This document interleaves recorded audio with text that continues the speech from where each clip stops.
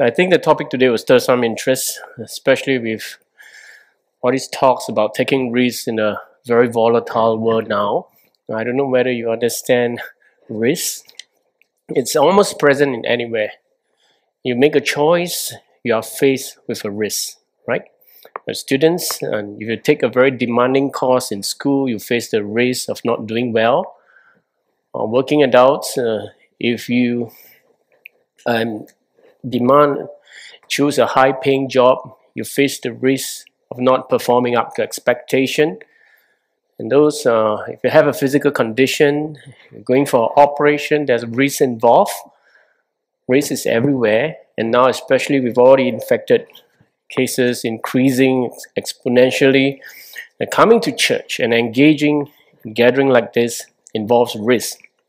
So risk is everywhere. It exists in almost all human activities. And risk increases, especially with volatile and uncertain situation. And most people's reaction to that is to minimize risk. In fact, if given a choice, I think no one would want to take risks. But the question is, why are people still taking risks? The simple answer is because they believe there are gains in taking risks. And they believe and they hope that the gain will be reaped through risk-taking. And so most people's mentality is, if I am not doing well currently, why not risk something? Maybe I will end up something better. I have seen single people before who were so lonely, and then they dated someone overseas whom they knew from the internet, and then come a day, they just forgo everything they have right here, fly over to another foreign country and want to start a family with someone they barely know in person. Now, to me, that's a great risk. Anyone do that? No, I think most people won't do that. But when you have got too lonely, too broken, and find no meaning in this life you have now, you will risk it. But most people will not go to that kind of extreme risk. We usually take moderate risk. And what we call, as our government always say, calculated risk, right? We take calculated risk to open our borders, and so that economy can get going. It will do good for our economy or employment in one way or another. So with all these calculated risks, it makes risk sound more acceptable or worth considering. But with risk, no one knows. No one can be sure that the final outcome will be a gain or loss. So a lot of time with risk involved and decision needed to be taken, much of it seems to fall back on the personality of individuals. Say for instance, some people, they are risk taker. To them, they always say, let's give it a go. No risk, no gain. Some people, they are risk adverse. They always take a more conservative approach. To them, when they're faced with risky situation, they will always ask themselves, what if? And they tend to think about the outcome in a negative light. What if I don't reach the outcome? What if things turn out worse? And I was preaching this message, many phases went through, my mind. And so some of you are risk adverse. I think most of you are risk adverse. Anyone? Very risk-taking? Some, a few. Or anyone who just loves to take risks for the adrenaline, You feel the adrenaline or the kick, of taking risks. No. I know it's a personality thing. That's what many people say. But with the running of the church, I don't think we should leave decisions to personalities. In risky situations, we must seek the directives from the Word of God, especially so in situation or decision that involves risk. And in opening the church at this time, in gathering believers for meeting, there are definitely risks involved. But what actually impels us to take those risks, right? And as individual Christians, we are called to be responsible to God, responsible to people around us, at least responsible to our family members. So while we know we shouldn't take unnecessary risks, but you ask, is it God's will for us to always string back all the time when risk is involved? And I can tell you one thing that I've always struggled in my Christian life, and for quite some time, is about risk-taking. I always struggled with the fact, should Christians take risks? It's a very hard to answer question. And if yes, how much risk? And is there a point when our risk-taking becomes foolish and unnecessary? Now, as I just mentioned, with risk-taking, what is undesirable is that no one can be sure whether it will result in a gain or loss. But what if I tell you now, if there is a kind of risk-taking that will always result in a gain? And the Bible does intently tell us that those risks has to be taken. And those risks will eventually, definitely yield returns. And I call this faithful risk-taking. Faithful risk-taking. Now I'm going to run through a few instances in the book of the Gospels where individuals step out in faith and took risks, and they received overwhelming response from our Lord Jesus. Let's go to Matthew chapter 8, verse 1. Now, when Jesus came down from the mountainside, large crowds followed him. A man with leprosy came and knelt before him, said, "Lord, if you are willing, you can make me clean." Now, we know the Old Testament, and those with leprosy are regarded as unclean people. And these unclean people, they are instructed by God to stay away from the community. But now, imagine an unclean person and who's supposed to stay away, and now he comes running into the big crowd in search of Jesus. Now, the rough, can you imagine? He reads the rough and the descent of the large crowd when he seeks Jesus for healing. And one of the risks I think most of us would hate is the inviting of critics or reproaches of men, isn't it? But you see, look at what he gets out of this. Jesus reached out his hand and touched the man. Jesus said, "I am willing." He said, "Be clean." Immediately, he was cleansed of his leprosy. Right? And another very classic one, Luke chapter 5. Most of us will have read this. One day, Jesus was teaching, and Pharisees and teachers of the Lord were sitting there. They had come from every village of Galilee and from Judea and Jerusalem, basically the whole of Israel. And the power of the Lord was with Jesus to heal the sick. It was at this time, okay? And then some man came carrying a paralyzed man on a mat and tried to take him into the house to lay him before Jesus. When they could not find a way to do this because of the crowd, they went up on the roof and lowered him on his mat through the tiles into the middle of the crowd, right in front of Jesus. Now, two things you would like to take note about these people. First, they took a risk in bringing a paralytic to a place with big crowd for healing, where the possibility of meeting Jesus was very low. And indeed, they didn't manage to get through because of the crowd. But then, that spurred them to take a bigger risk in interrupting Jesus' sermon. In fact, they are interrupting the whole session in a very, very provoking way by going up on the roof, making a hole and lowering somebody right in the midst where Jesus was preaching. Now, I cannot imagine preaching someone do that, right? You cannot imagine that. Now, I can tell you, when we don't need the Lord enough, we will not go to that extent.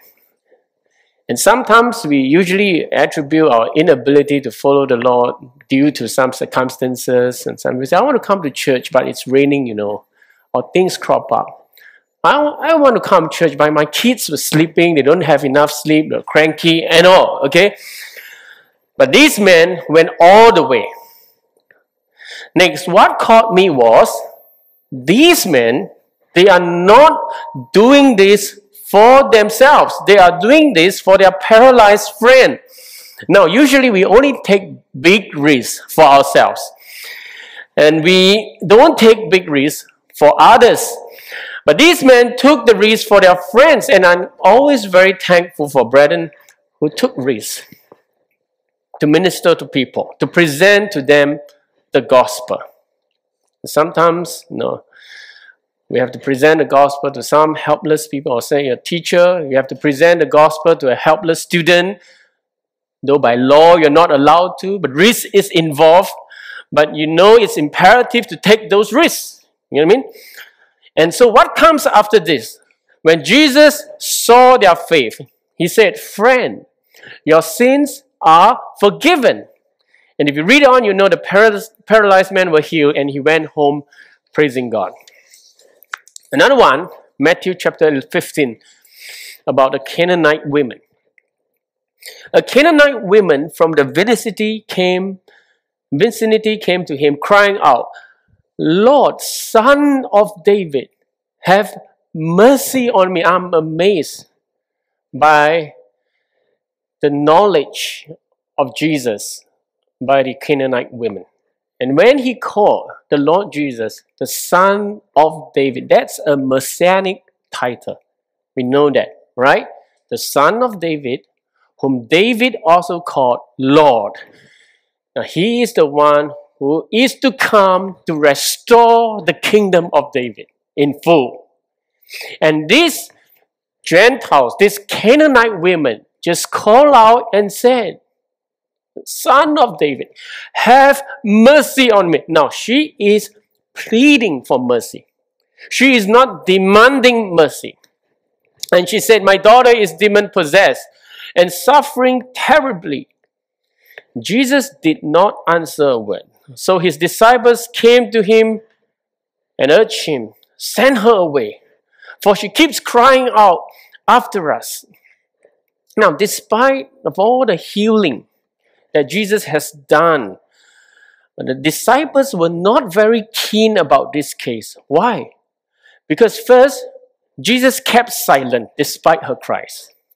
And second, for the fact that this woman is a Canaanite. She's a Gentile. And she knows she almost stand no chance. Nevertheless, she took the risk and come pleading before Jesus. And Jesus answered, "I was sent only to the lost sheep of Israel." And women came and knelt before him. "Lord, help me," she said. And Jesus replied, "It is not right to take the children's bread and toss it to the dogs." Now, seemingly to mean it is not right to give the blessing of Israel to you unclean and undesirable Gentiles. Now it seems that the women's persistence was met with rejection, followed by an insult. But why did our Lord Jesus say those words to her? Because our Lord is showing his disciples what is true faith. You understand that?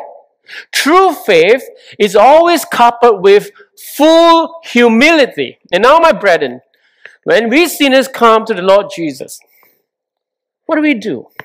And we say, "God, show us grace." It's as if we expect and demand our Lord to show us grace. Now, if you demand God to show you grace and mercy, something must tell you that is not grace anymore. That is not mercy anymore. God doesn't owe you grace. And some people come to God and say, "You are supposed to deliver me. Come, Lord." Now, when you come with that kind of attitude, it shows that you know nothing about grace. It shows that you know nothing about faith. And obviously, you know nothing about what is faithful risk-taking. And sometimes we do have that kind of mindset and we say, "God, we take risks. We spend time. We sacrifice this and that to come and worship you and serve you. So God, bless us with this, that, provide us with this and that. No. That's the wrong mindset, wrong mentality to start with. That's not faith. That's not faithful risk-taking. Faithful risk-taking stems from a heart which is full of humility. For he knows he is a sinner and he knows who he is pleading with. And so the Canaanite women replied, "Yes, it is, Lord," she said. "Even the dogs eat the crumbs that fall from their master's table." Jesus was amazed. And how did Jesus reply? And Jesus said, "Women, you have great faith." Saw that? You have great faith. Your request is granted. And her daughter was healed at that moment.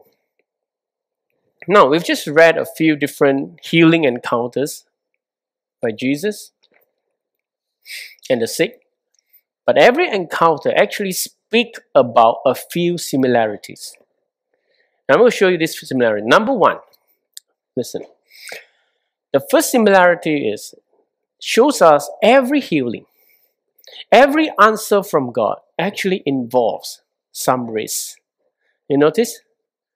Either the risk of being despised by the onlookers, or the risk of not receiving healing, the risk of being rejected or insulted. Meaning to say, when a person comes to Jesus, he can never come to him comfortably. He can never come to Jesus or follow Jesus with a risk-free or cost-free mentality. You see, here is the paradox.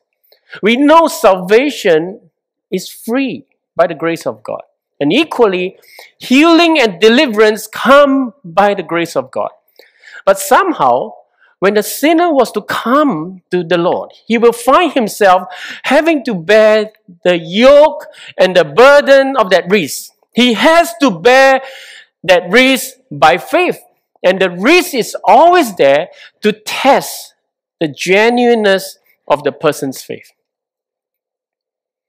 But in these encounters, we are also explicitly told that Jesus responded to the individual's faith as it was manifested in the risk-taking by granting what he or she desired. In fact, the response of our Lord Jesus was not only moderate, it was in fact overwhelming, I should say. The healing, the answers received were exceeding and abundant. The faithful risk-taking doesn't just reap a consolation prize. It's a big prize, you get what I mean? So what does that tell us? Basically, it tells us that no one can be half-hearted when they approach God in His grace. Faithful risk-taking know that trust in God don't hold back. It doesn't entertain the hypothetical questions like, what if God doesn't heal? What if God doesn't provide for me? What if things don't turn out fine? What if I suffer loss while doing the will of God? You see, faithful risk-taking don't ask those hypothetical questions. Faithful risk-taking always asks, what is the will of God now? What does God want me to do now? What is His instruction for me in this situation? And he went on to take that risk by faith. Saw that? Now let me make you understand why the church should continue service even if infected cases goes up, you know. I mean, all the time I hear people come up here and intercede and pray for all these infected cases, and how we should guard our hearts and all. But let me make you understand why the church should continue service. And some people say, Pastor, you are very bold. No, actually, it's not a question of being bold. No, it's about faithful risk-taking. Because if we ask a critical question, are we keeping the church open because the community cases are low? Now, we are keeping it open for what? Not because the community cases are low, but because we believe in the communion of saints, right? So we believe in the spiritual gains gotten from meetings, and that supersedes the risk involved. So even with 500 cases or 1,000 cases, the belief and principle doesn't change. So are we going to say 50 cases, we go on, or 500 cases, we close shop, shrink back? And that's not faithfulness. Okay, we started off with a faithful risk-taking step because we saw church as essentials, right? So with more cases now, church is still, and in fact, more essential. Okay? Now, it's the same principle where we apply this to other aspects of our Christian life.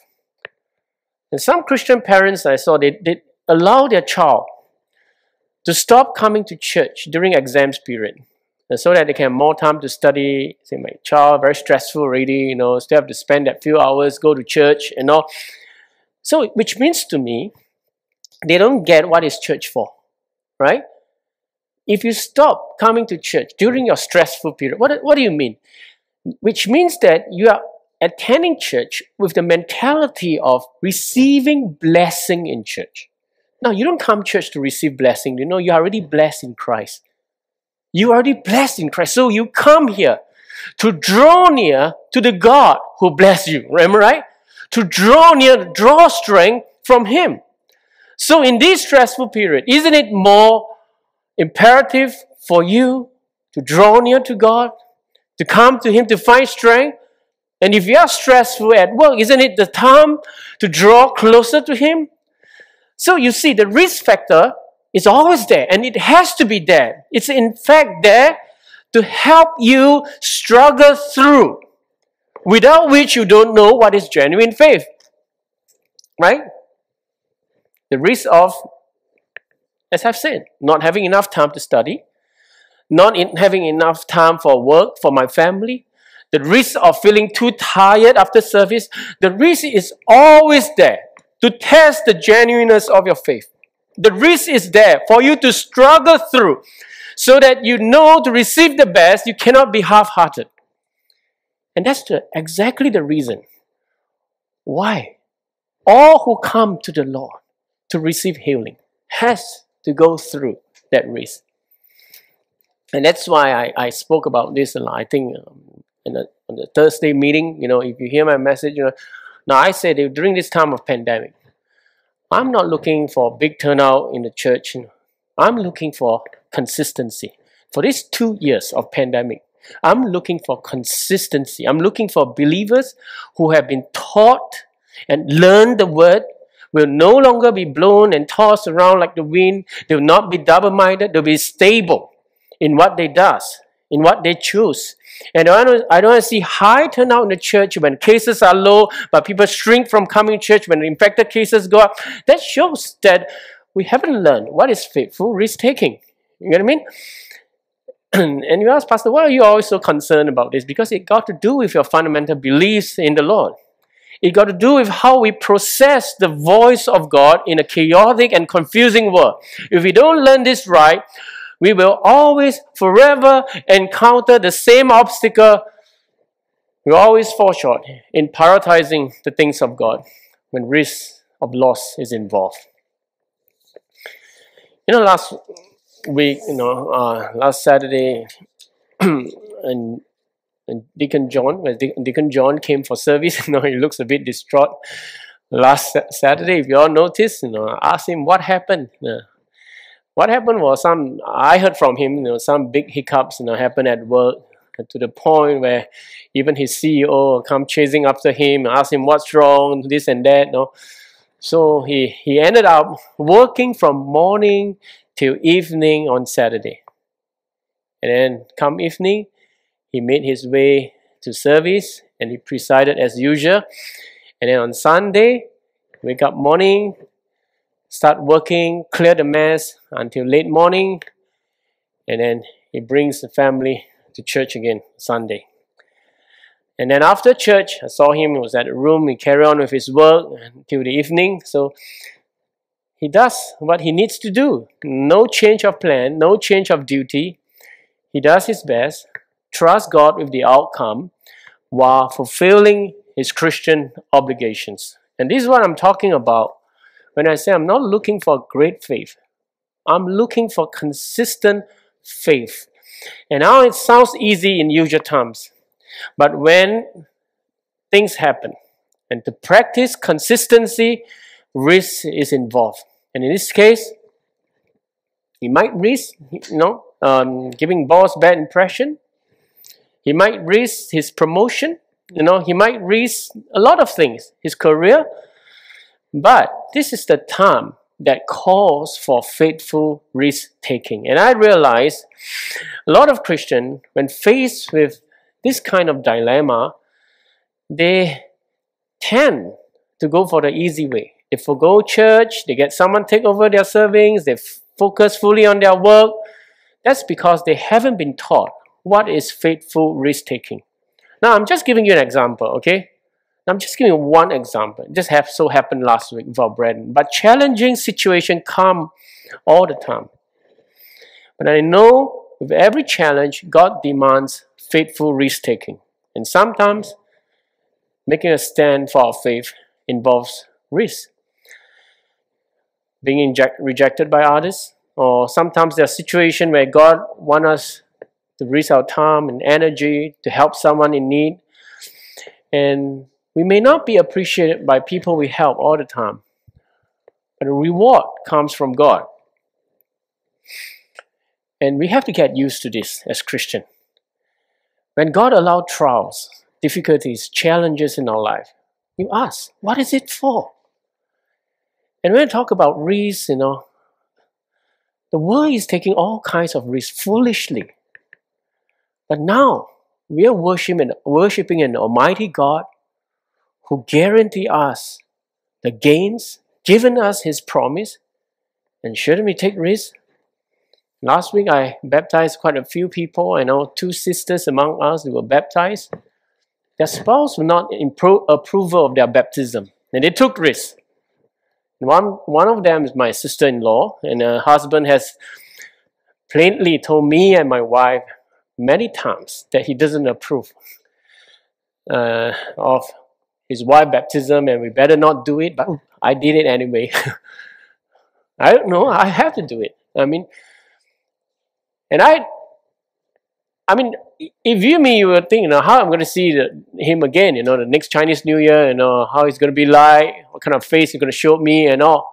But that's not the problem, okay? Now, these are risks that we have to take.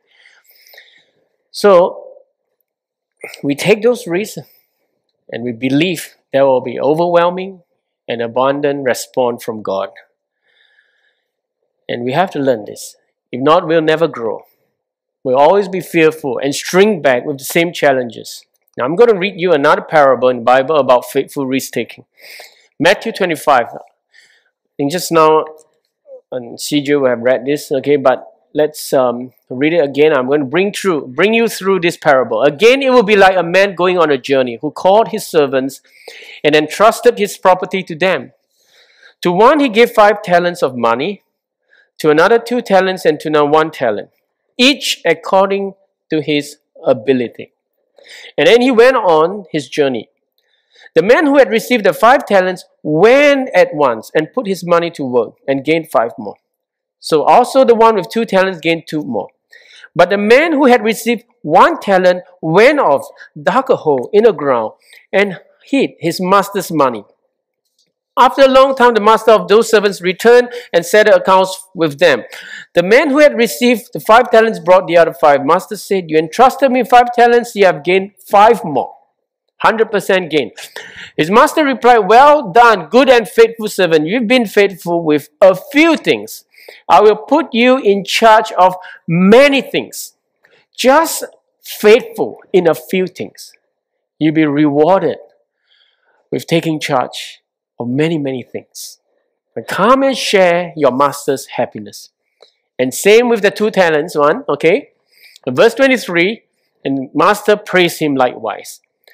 But verse 24, then the man who had received 1 talent came. Master, he said, I knew that you are a hard man, harvesting where you have not sown, or gathering where you have not scattered seed. So I was afraid and went out and hid your talent in the ground. See, here is what belongs to you. The master replied, you wicked and lazy servant. So you knew that I harvest where I have not sown and gather where I have not scattered seed? Well, then you should have put my money on deposit with the bankers. This is the least you should do. So that when I return, I would have received it back with interest. Now take the talent from him and give it to the one who has 10 talents. For everyone who has will be given more, and he will have an abundance. Now this is what we love to have, abundance. Abundance of everything. Abundance of wealth, health, opportunities, and resources. How does it come? Have you asked? Risk involved. And whoever does not have, even what he has will be taken from him. And throw that worthless servant outside into darkness, where there will be weeping and gnashing of teeth. Now, I don't want to over-expound the passage, but it tells us a few things about faithful risk-taking. Number one, both the 5 talent and 2 talent servants, they went at once. Now, you notice the word at once, to put the money entrusted to them to work. In other words, they put those talents at risk for potential loss. But what was laudable is that there was no delay in their submission. Now, procrastination is the number one hindering factor to faithful risk-taking. Now, Charles Spurgeon says, by little procrastination that men ruin their souls. Now, in fact, if you ponder through, most of the time, people don't intend to delay for months and years. Just a few days, okay, I'll get back to serious work. No, that's what many people say, when they delay. But as they say that, slowly, as the day goes by, they find themselves having more fear, more reluctance to get on with what they have been instructed to do so by God. And then as they waited, more doubts, more difficulties began to arise in their hearts. And they began to give themselves excuse for not doing so. You realize that? Now, I suppose for the 1 talent servant, this is his mind. Probably as he procrastinates, he starts thinking he's going to read much. He's not going to read much anyway. My master wouldn't take this seriously. Or my master would have probably received a lot more from other servants. It doesn't matter for my. So it makes things. He makes excuses for not submitting to God. And also, of course, maybe he would be thinking, I only have 1 talent. He feared that he might suffer loss. So he shunned the risk. He buried his talent in the ground where it would be safe from all loss. Now, my brethren, you always question yourself. When you have heard the word of God, why did you procrastinate in submission? Was it you are too busy? Was it you're afraid? Or you want to take a wait-and-see approach? Let others do it first? No. Now, actually, it all stems from disbelief. It's a disbelief problem.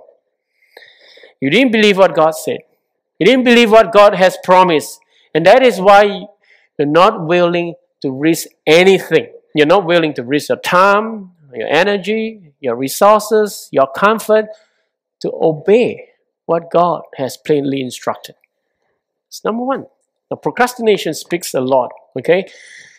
Number two, and in each case, we are told that the master blessed the first 2 servants, faithful risk-taking with 100% returns.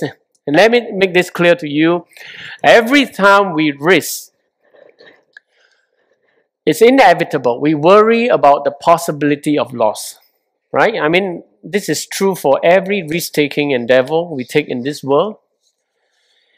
But over here, the Lord is assuring us that if we took a risk in obedience to God, it will always be a gain for us.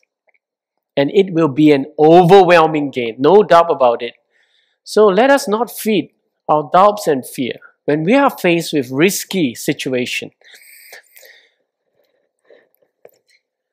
Now, I think throughout this pandemic, sometimes me and my co-workers, we sit down and discuss how should we plan things for the church. And sometimes my co-workers ask me, Pastor, when we open the church, and let people in readily, are you very sure that we won't have infected people coming in our midst? Have you thought about that? I'm sure everyone thought about that. And what next?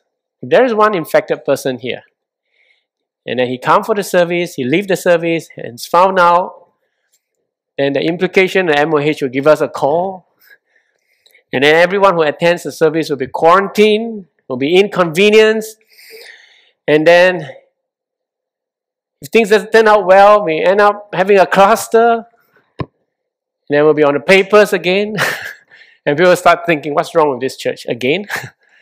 Now, have you ever thought about that? You know, if only just one person. So far, we have close shave, you know. we don't have such things happen yet. But so my co-workers are very sure, Pastor, no, that these things won't happen. And I say, I'm not sure. I'm not sure whether we'll be absolutely free of infected people coming in the midst of us. I mean, you look at the rising cases now and all. I cannot guarantee that. But what I know and what I could guarantee by the word of God is, if we open a church now in obedience to God and for the love and the benefit of our brethren, the church will always gain and will gain overwhelmingly. Now that's my assurance. Okay? Now I cannot promise you anything out of the blue, no, which I'm not sure, but I can promise you what I believe, what the Bible says. No. That's the thing. That's the promise of obedience. And for that, I'm willing to take the risk. And I make sure all my co-workers read me in this. I tell you, in uncertainties and volatile situations, all the more we must learn not to question the outcome, but to question whether we are acting in obedience to God now. Okay, you get what I mean? All right? So the very reason the 5 talent and 2 talent servants took the risk is not because they were sure on returns, no, or they're bolder, or they're risk-taking personalities, no, not that, but because they knew the master. They really know the master differently from the 1 talent servant. That wicked and lazy servant. And tellingly, this servant buried his talent because he don't really know his master. And knowing our Lord makes all the difference in our submission and risk-taking faith. If you know our master to be faithful and just, and he meant what he said, that he rewards those who obey him, then you will willingly take the risk to obey. Now, if you know him superficially, if you're only coming to church for blessings or feel-good experience, it wouldn't provoke you to take any risk in obedience to him. You will want to keep your talent, keep your time, keep your gifts, keep your resources, keep your talents. You wouldn't risk anything. You wouldn't risk anything investing for his kingdom. And that's the whole point of this message, okay? And before we end, okay, let's ask, can risk-taking become something foolish? How far can we go before risk-taking become something foolish? Now, this is something we have to be informed also, okay? Yes, it can be something foolish at times. And I would say the key lies in faith.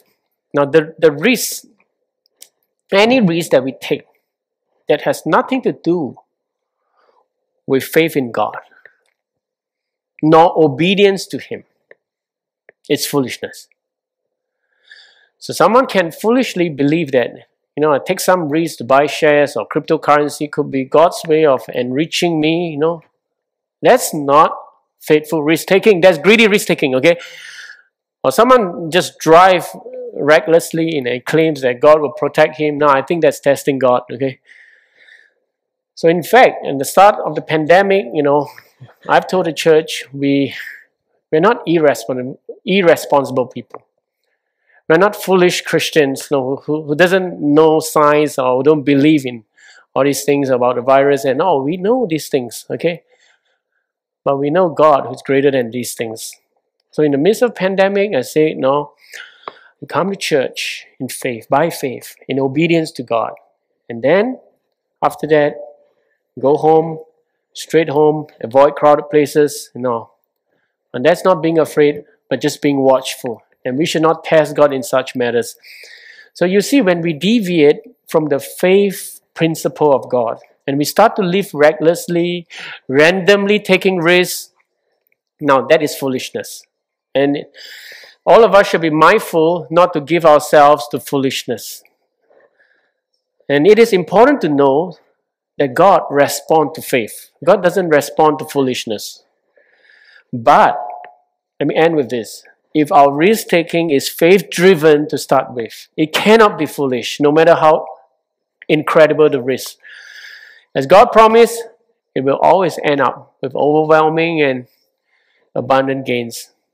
All right, so I pray all of us learn something from this message, and at least you remember what is faithful risk-taking.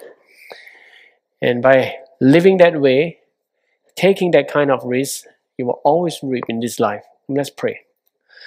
Father, thank you so much for the words they've given us.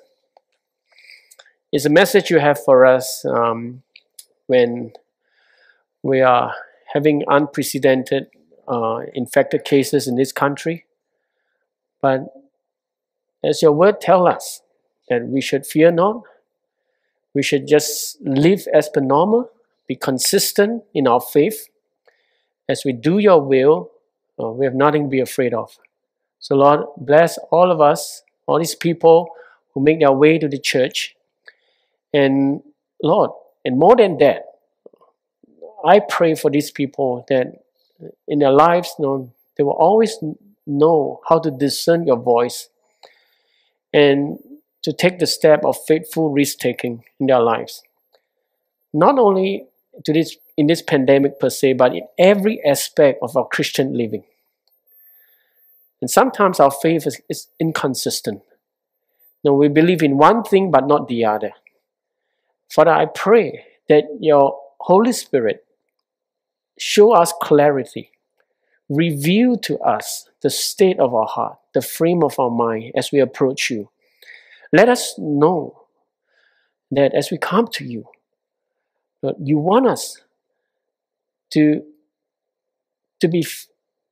have stability in our perspectives and not to be tossed and moved around by the changing phenomenon of this world. And let us not be afraid to step out in faith to follow you. For you promise an overwhelming response. So Lord, thank you, and we look to you in the name of Christ. We pray. Amen.